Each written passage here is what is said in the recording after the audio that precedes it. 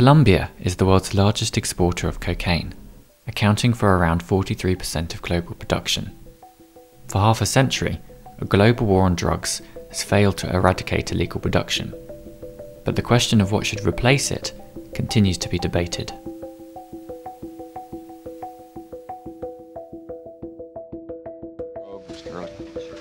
All right. America's public enemy number one in the United States is drug abuse. While Nixon waged his war on drugs, in Colombia, a decades-long conflict between the revolutionary group FARC, part funded by the drugs trade, and the national government divided the country.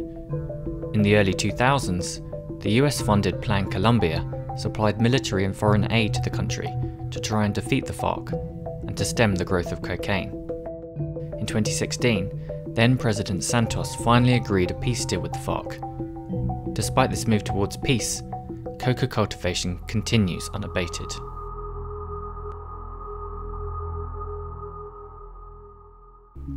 The LSE and the German development agency GIZ are part of the Drugs in Development Hub, a network of academics, decision makers and people affected by drugs economies. Its aim is to propose new, more humane ways of tackling these issues. Its first meeting was in Bogota in early 2020. It's a new initiative based on the recognition that the development debate internationally on drugs and crime is somehow working in silos. So try to bring disparate actors from the crime sector, from the development sector, from the drug sector, from health sector, human rights, whatever it is, and try to get them discussing this topic on a similar plane and a similar language. If we want to have inclusive drug policy, it's activating the networks that are already existing and pulling in our own resources to support these responses. So I think that the hub is really important in order to sort of reframe and rethink the drug issue in general. I think we need to connect the urban and the rural side of the problem, and also the supply and the demand. Illicit drugs crops, such as coca, are mostly grown in rural, isolated areas, with few connections to legal markets. As part of its first meeting, delegates from LSE and development cooperation specialists travelled to one of those areas. Outside Puerto Aziz, farmers have joined together to form a cooperative that plant acai trees for the farming of their berries. We visited one of their farms and began by asking them about the challenges of moving away from coca production. Pero conozco que la problemática en toda la zona del Putumayo ha sido la siembra y el cultivo de la coca, que le genera mayores ingresos y porque el gobierno no ha tenido políticas claras en la parte, digámoslo así, de agricultura, ayuda a los campesinos. Y esa es la parte que motiva a que las personas, la mayoría, todavía tengan cultivos de coca en sus fincas o veredas.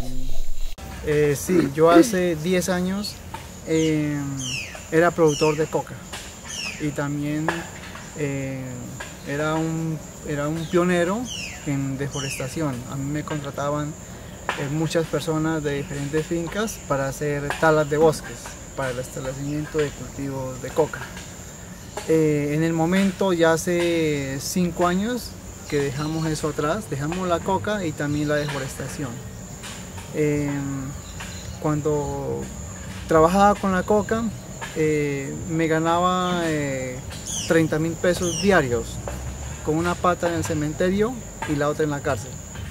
With the signing of the peace deal in 2016, areas like this have seen decreasing levels of conflict, which has allowed alternative development projects to work with communities.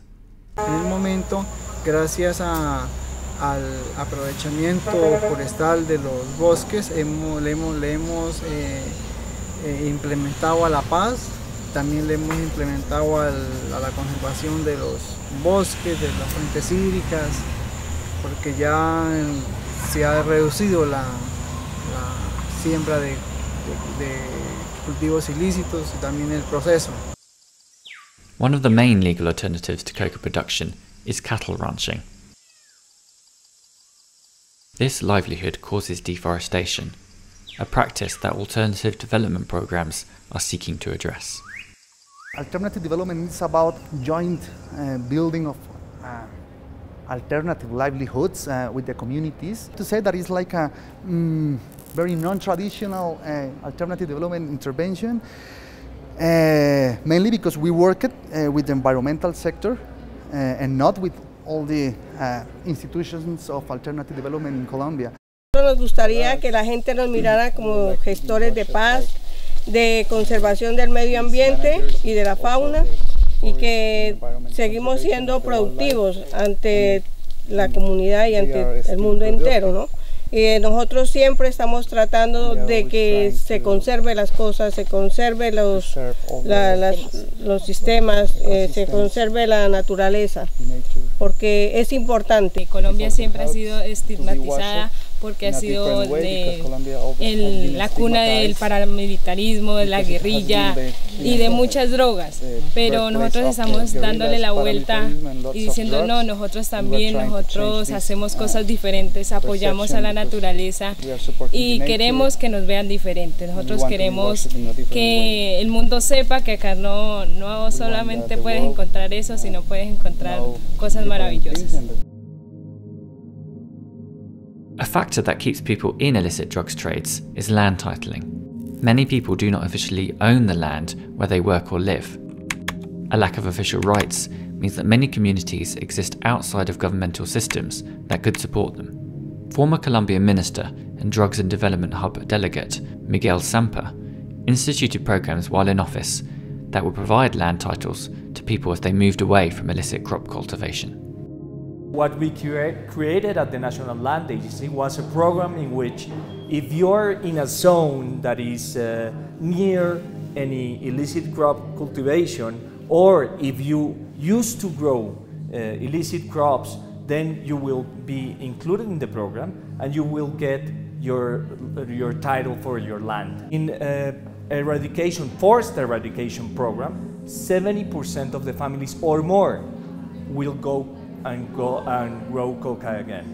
In the program of land formalization for substitution, 3% of the families went and grow coca again. The results were amazing. The commitment of the affected communities plays a crucial role for a successful transition. The village of La Florida actively decided to move away from coca cultivation and become part of alternative development programs. In this case, cacao plants for chocolate. Sí, pues hace 10 años aquí en la vereda de La Florida, esto eran cultivos ilícitos de coca. En ese tiempo pues era, la contaminación tanto al medio ambiente como a las personas por causa de fumigaciones que se hacían en cultivos de coca. Se sabe que fumigaciones son cada 4 días, tienen que estar con fumigaciones de químicos muy fuertes.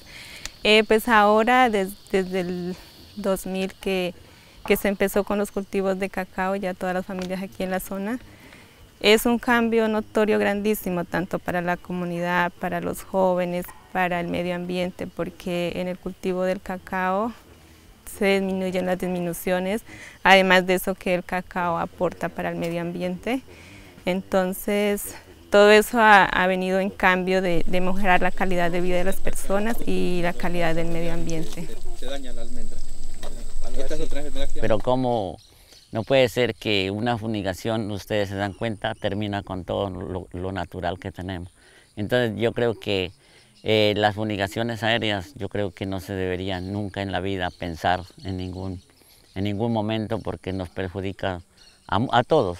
Creo que el Estado está brindando unos apoyos, pero la verdad es que los apoyos que el Estado brinda a veces son como se incumplen. Entonces muchas personas de pronto por el incumplimiento a veces no pueden apartarse de lo ilícito y siguen en lo ilícito. Por lo menos las partes aledañas que quedan a la distancia de 10, de 12 kilómetros, que ellos no pueden, por ejemplo, cambiarse a lo lícito, sembrar plátano, yuca o cacao, porque les dificulta mucho sacar los productos al pueblo. Entonces ellos pues siempre mantienen ahí todavía porque no hay ese apoyo. Ha sido una calidad de vida mejor, donde hemos compartido más con la gente, con la comunidad. Hemos sido más sociables con las personas porque antes éramos como más prepotentes, pisábamos duro porque teníamos plata y mucha plata, y eso al fin pues se fue acabando, y ya ahorita, gracias a Dios, pues estamos bien, excelente, se vive en unión con las demás personas, y la idea es seguir esta cultura para así nuestros hijos no tengan que el mañana tener el sufrimiento que nosotros. When we hear about people growing coke out in Colombia, it naturally conjures this sense of criminality and this, the FARC and all of these negative elements attached to it. And what we see is people who are trying to make economic decisions and community decisions about what their livelihoods will be. And drug policy can either be a positive influence in that and can drive in a direction of sustainable development that leads to decisions around preserving their local forest and developing other sources of income which support their family, or it can be this traditional repressive response. And I think that's what we're trying to do here, is to focus on this positive story of drugs as a development issue, convincing people and enabling people to move beyond a reliance on illicit economies. The instinct to cast coca growers as unethical or malicious oversimplifies the complex social, political and economic drivers of the drugs trade. The Drugs and Development Hub was formed to understand how these factors interact. These coca crops are going to some markets, and as long as there is demand, it's going to be a supply. So we have to think about this as an holistic way, but I have to admit that I don't see an easy solution in the near future. In Bogota, the Santa Fe district is a vestige of a failed, hardline approach to drugs policy. Here, the police permit the sale and consumption of drugs, as well as other illegal activities, such as prostitution, but without trying to reduce the harms these cause. The approach is far removed from a progressive policy, which would, for example, provide safe injection facilities for consumers with the support of healthcare professionals. Instead, poverty, criminality and corruption combine to make this area one of the most dangerous in the city. Despite this, some programs operate in the area to help community members. The Bogota Meja Todo supports women and children in Santa Fe, providing everything from health checkups and child support to advice and skills workshops. Ingrid Carrera and her team showed us around the area. For example, yesterday in this store was a problem with between two people that fight for drugs, and it's very violent. They have knives. Bazuco, the word comes from the Spanish word basura, which it means like rubbish. So the drug kind of is like compared to rubbish, because it's just like when you make cocaine, it's like what's left in the pan is what they make it of. Police is part of the problem. Police in this place have a business with people who spend the drugs, and they have money for that. And also, police is very violent. Yeah, and police have to pass every time, but nothing pass, you know?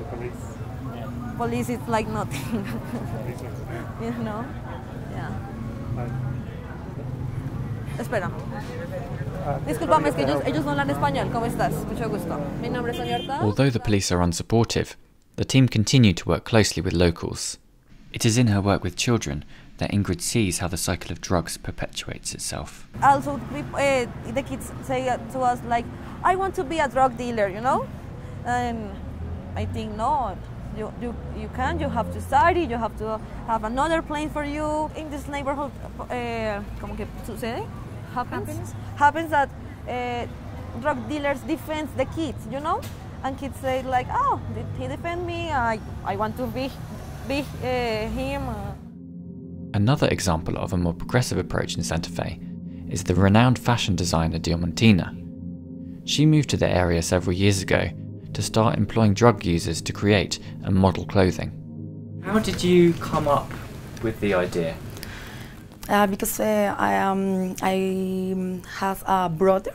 He was killed for the police in this time, 12 years ago, because he was a drug addict, homeless. And I start to redirection my career.